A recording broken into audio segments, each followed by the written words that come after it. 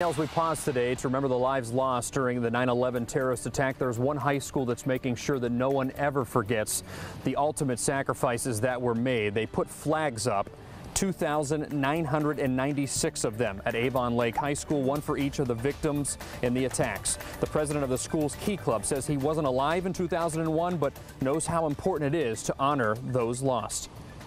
And I think it's important to just remember everyone who died this day and what a tragic thing happened, and hopefully none of it ever happens again.